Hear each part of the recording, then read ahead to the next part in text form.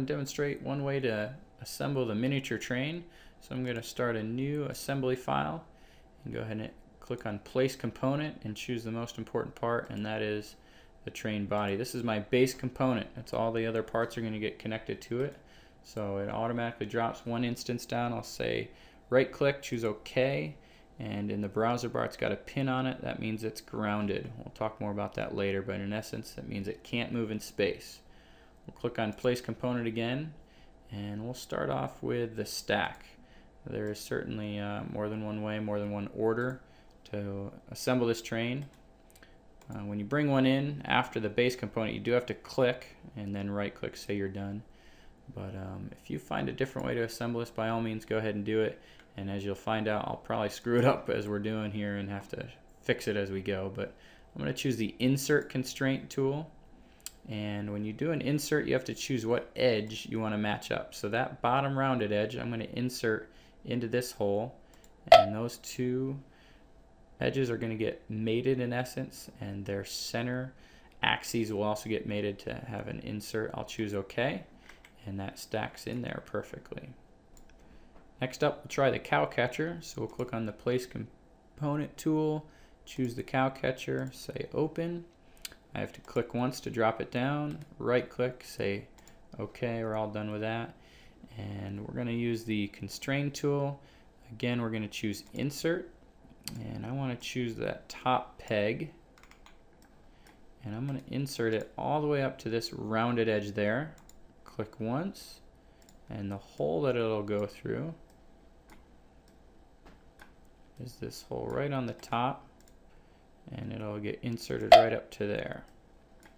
I'll choose OK, and I just want to show you that you can now rotate this about.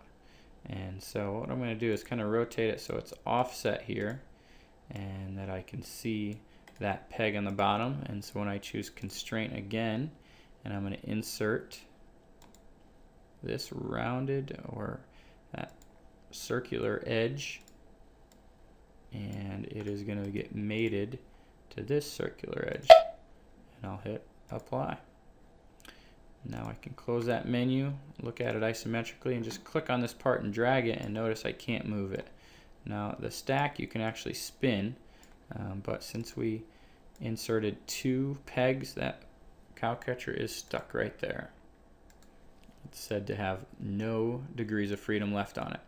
We're going to place the wheels. There are 4 of them, so when we choose the wheel, we can actually click 4 times. 1, 2, 3, 4. Right click, say you're done. And again, we're going to use that Insert Constraint tool. So click on Constrain, choose Insert. Doesn't matter which one you choose first. I could choose the hole and say insert it to that hole and that rounded edge there, and match up one of my wheels. I'll choose this one, and be sure you choose the correct surface or edge that you want to mate. And I'm going to say that one. Make sure it's what I want, and it is. I'll hit Apply to leave this menu up, and I can just go ahead and keep doing inserts on the other wheels.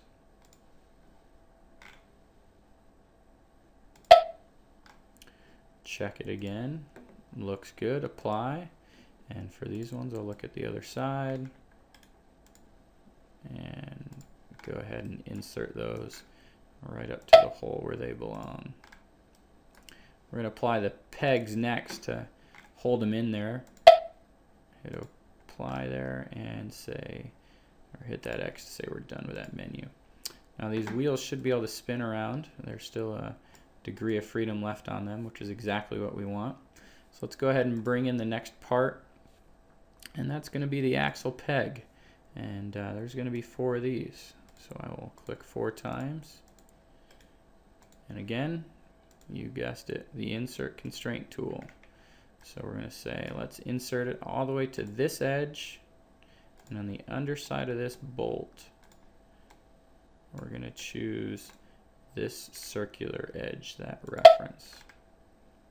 Goes in right where I want it, hit Apply, and do that again to the other ones. Be sure here to zoom in as tight as you need to see that reference, to see that edge that you really want to choose so you don't click on the wrong one. And that way you can work your way around the train, inserting it as it should go here. Hit apply after each one, leaving that menu up. We can go right through this train pretty quick. Look at it isometrically, and we're done with that menu. Next up, let's put on the linkage arm. So place a component, linkage arm. There's going to be 2 of these, one on each side of the train. And our favorite constraint, the insert. We're working with circular parts, and we're going to say that edge meets up with that one. And you might think, well, now it's way over here. Well, don't worry, it'll take care of itself. We'll just choose the right side, the correct side, and when it gets applied, it will flip right around. Again, always make sure choosing that correct reference there, hit apply. That's exactly what you want. And you get just going here pretty good after you get the handle of it, get the hang of it. Hit apply after each one. Now this one looks like it's on there, and I'm going to close this menu to show you that it's not. So I'm going to bring it offset so that I can see it. Otherwise it was going to be hard to see. I'll choose that insert constraint and say right up to that edge, and I'm going to have to rotate to see this back side of the peg, or excuse me, back side of that linkage arm right there. Hit apply, and we are fully constrained to those linkage pegs, or linkage arm rather. Now we got to add the linkage peg, so we'll go ahead, place the linkage peg. There it is. 4 of those guys. We're going to use the Constrain tool to insert them again. And right on that underside, we're going to say right there, insert it into the linkage arm right there. Hit apply. And again, work your way around the train, choosing the correct reference. And before you know it, this thing is going to be all put together.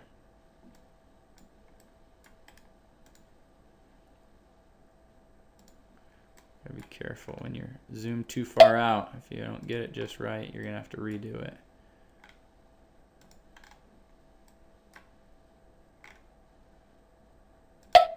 Alright, all those linkage pegs are in. The only thing we're missing is the hitch peg and the hitch magnet. Those are going to go around the back side here. Close this menu, place another component. Hitch magnet goes on first. Drop that down. You know, we could, might as well do it. Bring it in same time, that hitch peg. And we'll apply one at a time. Using the Constrain tool, insert. We can assemble this whole train using that insert constraint. Apply that. And choose that as your reference for inserting that magnet peg, or the hitch peg right there. And that is your fully assembled train.